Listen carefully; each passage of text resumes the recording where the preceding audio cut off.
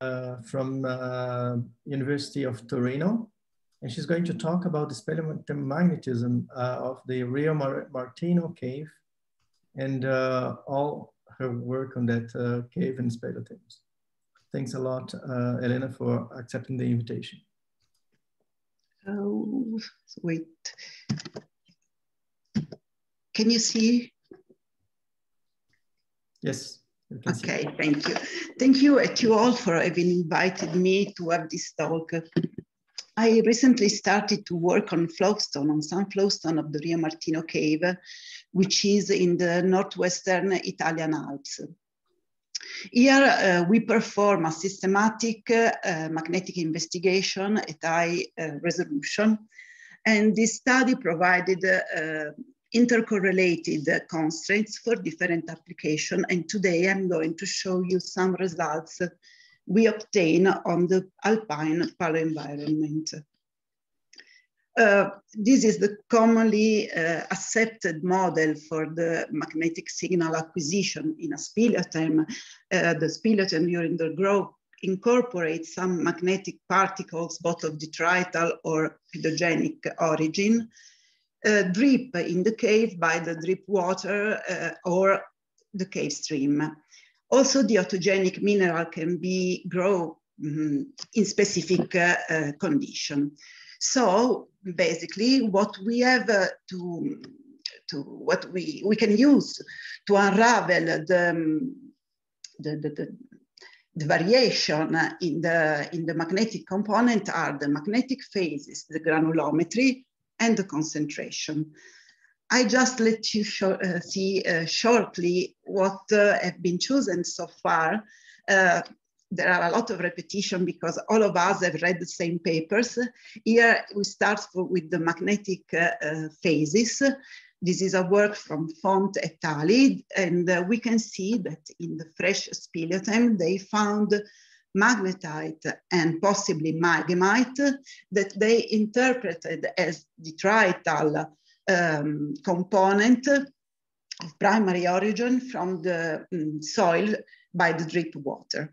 And so this was a kind of environmental signature. On the right, you see that also the hematite and the goethite are present in this unmixing. Going to the to the grain side, here you can see that in this work, the magnetic signal has been compared to the biomakers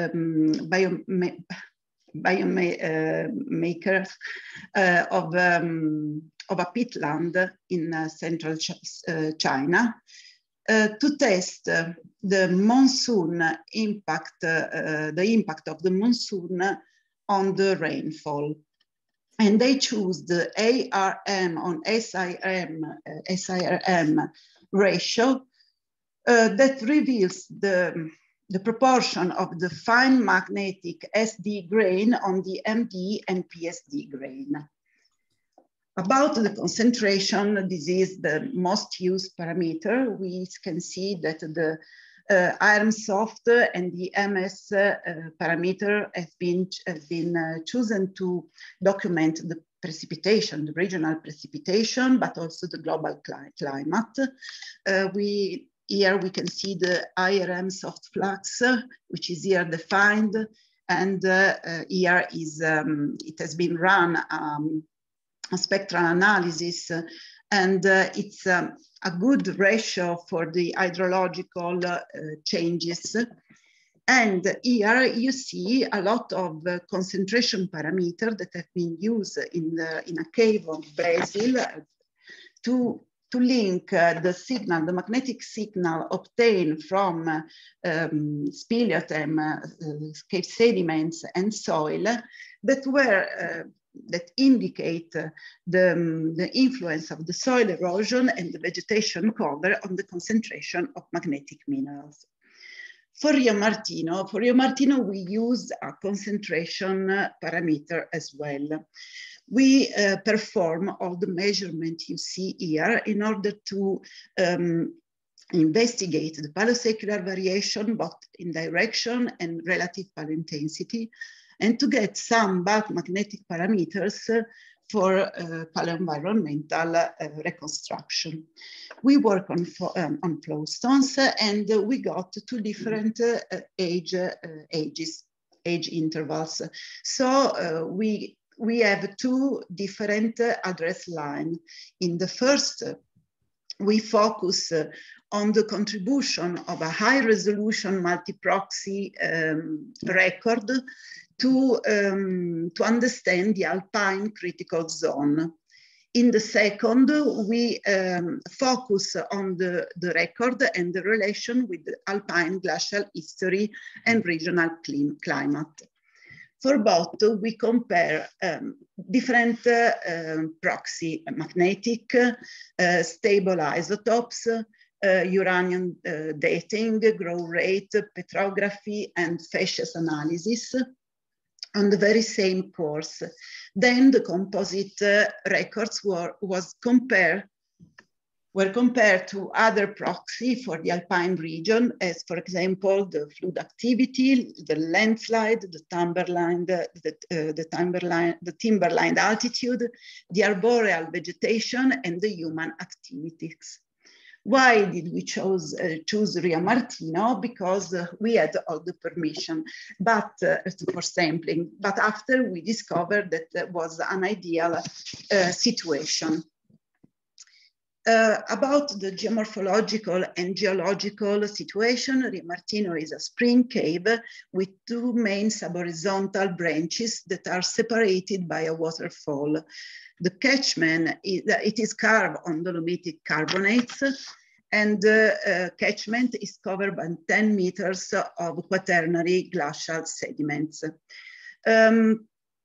About the cave drip recharge system is due to the slow water circulation within the glacial cover, but in the cave there is also a stream. It showed Speleothems in Rio Martino shows a highly magnetized rock in the cave because the cave, the catchment is close to the metaophyolite of the Monviso next to the cave. Here we see why the Rio Martino is suitable for the magnetic investigation. First of all, the flowstones were easily drilled, and for the youngest, we got two aside cores, 20 centimeter more or less aside to see the consistency of the data. It was easily oriented and well dated. Here you see the age depth model we obtained on the uranium-thorium dating. For the youngest core, we cover almost all the Holocene. For the oldest, we cover the first part of the marine isotope stage 6. So we had the opportunity to have a high resolution sampling. Here you see, we first measure a standard size specimen, the NRM intensity, and we obtain an intensity of the order of 10 to the -3 ampere on meter. So we cut into smaller slice, more or less 3 millimeter thick, which for the younger core represents approximately 45 years. For the same core, we had a resolution of 16 years for stable isotopes. So on the same core, we have two different proxies with a consistent resolution, and this is at the scale of the human life. For the RMD7, the resolution is lower. As you can see, is on the order of the hundreds of years. In the stereo here, you can see that the direction we got for 3 standard specimen size is statistically indistinguishable from that obtained on the 18 subsample slices on the very same specimens. Thin section. The thin section show a predominant columnar calcite indicating the absence of alteration in the speleothem. Sometimes in RMD7, we found a trace of a small-scale dissolution as indicated by the mosaic of crystal that can be connected to incipient diagenesis. We can, however, say that the diagenetic processes do not affect the speleothem because of their episodic nature. About the detrital phases, the mineralogy agrees with the catchment lithology being most composed of soil-derived iron oxide, serpentine group minerals, and clay minerals sourced from the glasygenic sediment cover. So to confirm the reliability of the record in terms of paleomagnetic direction and origin and stability of the remanence magnetization, we performed the anisotropy of isothermal remanent magnetization on 2 selected depth ranges, here in red, where the magnetic inclination were systematically above or below the expected one with the geocentric axial dipole at Rio Martino. Let's start with the anisotropy of magnetic susceptibility. Here you see that there is a control of the calcite growth. The crystallographic axis is vertical, and the same is true for the K3, and is perpendicular to the growth of the laminae. Back to the remanence fabric, we can see that the maximum axis is consistent or even indistinguishable from the mean characteristic remanent magnetization obtained on the very same ranges. So this indicates the control of the Earth's magnetic field on the orientation of the ferrimagnetic minerals. We do not detected any error in the paleomagnetic inclination, but we were almost horizontal while the flowstone was mostly horizontal. Considering the magnetic phases, on the left, you can see that there is the predominance of low coercivity phases, as clear from the hysteresis cycle and the S ratio. From the Lowry experiments, perhaps the small deflection can be ascribed to the occurrence of goethite. As grain size, we can see that the most of the grains fall in the PSD and SD ranges. And about the origin, we added our data on these 2 graphs. Here we are in the black square, here the diamond, red and blue light. And we added on the literature one, and we found that magnetite was of detrital to pedogenetic in origin. About this data selection. So here you can see that there is a strong correlation between the susceptibility and the magnetic intensity. These are due to the spikes. They are associated with the coarser detrital grains that we found in these levels, some serpentinite lithics. And these were mostly discharged for the following interpretation. Going to the opposite part, the lowest contribution is due to the diamagnetic calcite fraction. So we decided to get rid of the highest and the lowest values, and to define the background magnetic flux in these ranges, which show the changes in the concentration of the fine grain material deposited by diffuse infiltration through the drip feeding network. The magnetic signal is mostly due to pedogenetic inorganic magnetite formed by weathering of the iron-rich parent material, likely from the contribution of the slow component of the aquifer, which circulates in the glacial cover sediments. Here we see all the proxy we got from the same course. On the left for the Holocene, on the right for the MIS6. The BMF, the susceptibility, the magnetic intensity, and the thorium ratio are independent proxy for the detrital contamination. The MDF instead is connected to the grain size. So for the MIS6, we have both the concentration and the grain size parameter. About the, the thorium, the uranium-thorium ratio and the lithophasces indicate the absence of alteration. And the carbon is connected to the soil status, and it is as well as the growth rate, and is also controlled by the hydrological state of the aquifer. We have a coherent increase in the, we can observe in the BMF and in the carbon-13, which derive from the possible control of the soil development and the vegetation cover on the detrital influx. For the oxygen, it is a complex factor which mostly depends when consider its paleoclimatic interpretation on cave location and setting. Now we are ready for the interpretation. We have all the available proxy for the Alpine region next to the cave. We connect all these proxy, and for the Holocene, this was the intention was to provide new insight on the links among the climate, soil stability and evolution, and land use. This in turn can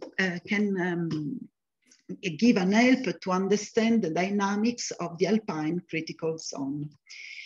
If you look at the composite record, you see that we distinguish 3 different intervals. The oldest, we have an anthropic pressure that was low in the Alpine high altitude sites.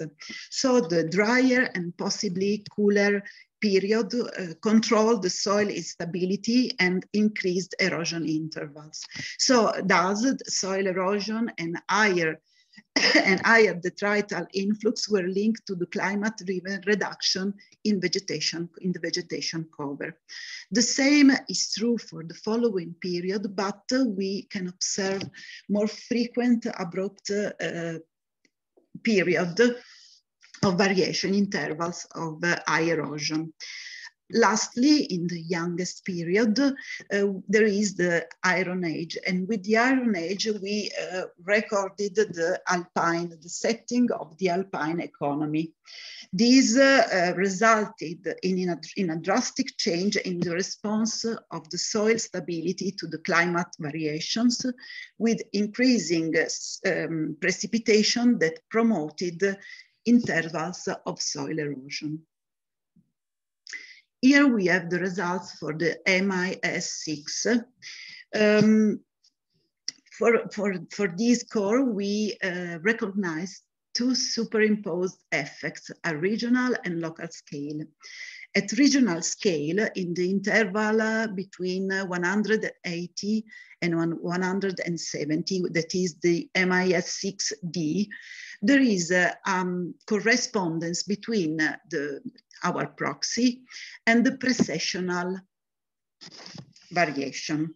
In this period, some authors reported an enhanced location cyclogenesis that affected the Mediterranean region and eventually reached also the Southern Alps. This has 2 effects on the Southern Alps: an intense precipitation, and then a warmer summer at high level with high level of ablation.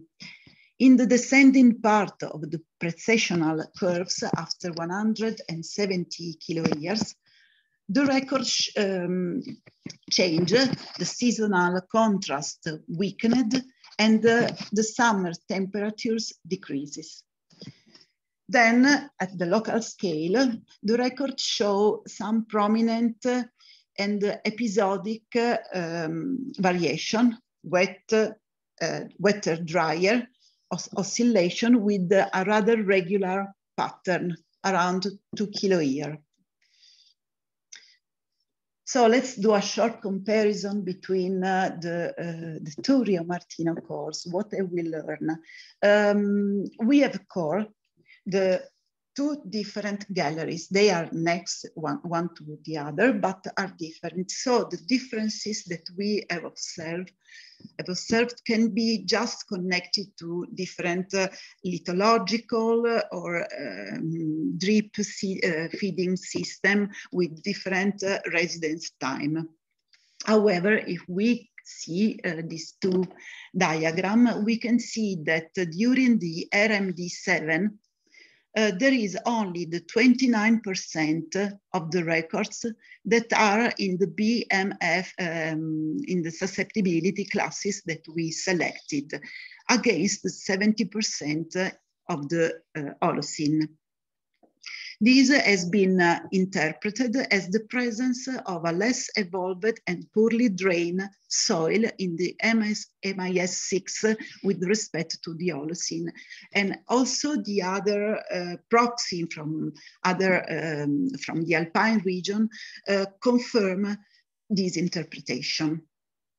Anyhow, it was not so, it was not so straight, and I have a lot of open questions. The first is this one. Here you see that there is a strong efficiency in the acquisition of the remnants. If you look at these graphs, you can see the ratio NRM on AIRM is rather high when compared to other sedimentary rocks, is higher than usual. We have also performed the relative paleointensity on all the specimens, and following the pseudo-Tellier method as Tox et al. Proposed. We met all the requirements of the protocol, and the array graphs are of good quality, really constantly are good quality. But if we compare these RPI data with other, we have a poor agreement. So if we take into consideration if we consider the detrital model, the Speleothem should give good results. But if we go back here and we follow the suggestion of the authors here in the reference, it is difficult to explain this data simply with a DRM. So is it possible that there is another type of magnetization, possibly a CRM, that even if less intense is superimposed and we can't distinguish? This is an open question. Many researchers have reported the occurrence of autogenic magnetite or goethite. So the question is, normally this is neglected because it's negligible with respect to the detrital low coercivity phases. But can we just neglect it? Another question that is in opposition with this graph is the magnetic fabric. We have a strong control of the magnetic field in the orientation of the magnetic remnants, but we still don't know why and which way we don't have the physical model for the orientation of the remanence vector in the Speleothem growth layer. So I think that all these questions still await for an answer. Last, I reported here the Spearman rec correlation of Giacchetto et al. 2021. As you can see, there is a strong correlation between the concentration parameter and the grain size parameter. I suggest to use both. If we have a typical detrital record, concentration is fine, it works fine. But if we have also a CRM, we must also add the grain size control. And this, I think, is particularly important. Lastly, of course, we should add some other region to this to this frame, because work are really focused above all for the magnetism, because the other proxy are all around the world, but for the magnetism, a lot of work is still to be done. This presentation is based on these two papers, and I wish to thank my co-authors, which did a lot of work. Thank you very much. Thanks a lot, Elena, for your very nice presentation and for raising some questions already. I haven't the answer. Does anyone want to start doing questions? Well, I can. Eric. Great work, Elena. This is very nice. Just about your question about chemical remnant magnetization or some secondary mineral. Well, I'm not sure that this can easily happen in Speleothem, and maybe my colleague can tell more. But calcite precipitation is quite fast. I mean, it's really fast. And so once the magnetic mineral are trapped within the calcite, and because you have few porosity in your sample, oxygen fugacity should be very low. And in this case, oxidation and precipitation of magnetic mineral does not seem really suitable in your case. So I'm not convinced that you may have in this case a secondary chemical magnetization. And in the graph you show of Fuller et al. 2002, normally remagnetized rocks have a concave shapes and have ratio much lower than this one. So looking at your curve, it seems that it's primary. It's not the shape of binodal or remagnetized. Yes, this is true. The shape is not the one proposed by the author, but the ratio are unusually high. Yeah, but can it be due to the grain size? I don't know. They are rather uniform. I mean, it's aside the spikes that were clearly MD. You see the MDF were 10 millitesla and so on. The other are rather uniform, varying from 40 to 50 millitesla. And no, I'm not sure it is a problem of the grain size, but I don't know what it can be. Elena, you have shown in your results that you have different microfabrics among your stalagmites. Do you see any difference in terms of remnants acquisition in one and in another? Between the two cores? Yeah, or in different microfabrics you see? No. We still want to do some other experiments on with the partial anisotropic and so on, but for now I haven't seen any difference.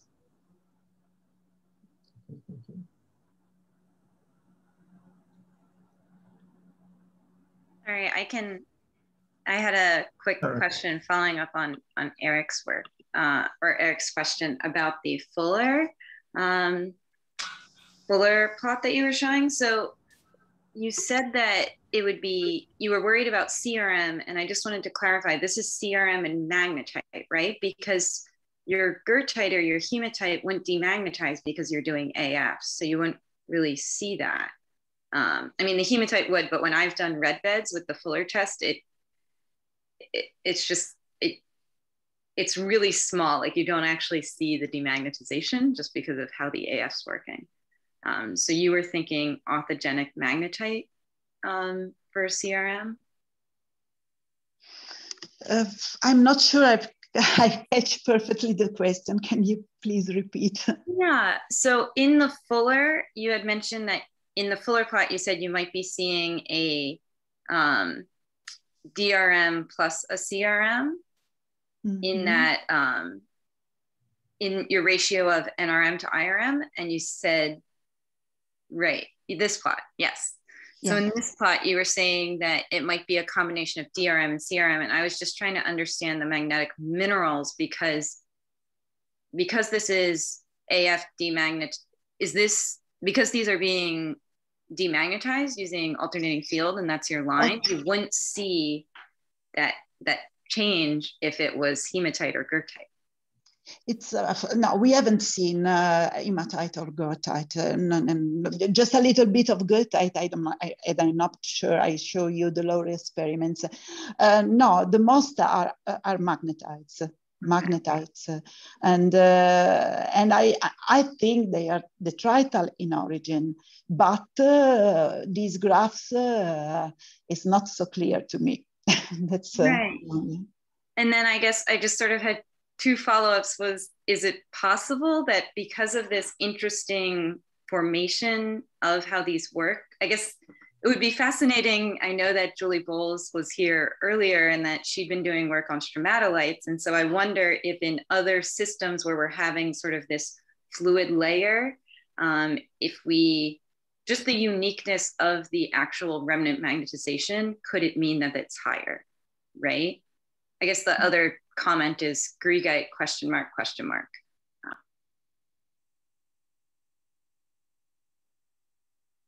Yep. You're suggesting they are, in fact, the process is more effective in the case of stalagmites than in normal sediments. Yeah, it could be. Yeah. I think that would be a question. And then I guess the greigite is, I know from conversations with Andrew Roberts, you know, we sometimes do see greigite precipitating in these carbonate systems. And I don't know if that's, greigite's just so hard to find, you know, something to study. Yeah. Thanks, Sarah. Do you have another question? I have a small question, a short question, okay? Go ahead. Well, it's a very impressive data set, Elena. Can you say something about the secular variation curve that you got from the Holocene, and how well does it agree with regional data compilations or global models? Yes, we published a paper, but I was not supposed to talk so high about secular variation. So I now have no. Anyhow, they fit properly with the model, and we have no problem. So we were so happy with the results of the secular variation that we said, okay, let's start with the relative paleointensity. So we have all the description, and it was no, it works with both with the models and with some other data from the region. Good. So both the have you tried to calibrate the relative paleointensity to absolute paleointensity from the region? We have started to see it, and so it is not. It is long to be finished. We just simple finished all the measurement, and to a first sight, it seems there is not a good correlation with other data. Mm. But work is still to be done. But this is impressive because the array graphs are always of good quality, and everything is apparently correct to have a beautiful record. That's what I mean. Yeah. So why? Yes, it is a beautiful record. I agree. Elena, so when you're making the comparison, are you comparing to archaeomagnetic intensity or from other RPI from sediment records, for example, in the Mediterranean? I use both, mostly sediment records from Mediterranean and also archeo and model and so on. I've tried with all. And is it that the pattern of variability doesn't match, or is there an offset in time that you see? I can't answer about this because it was really, it is too early to give an answer. No problem. Thank you. Sorry.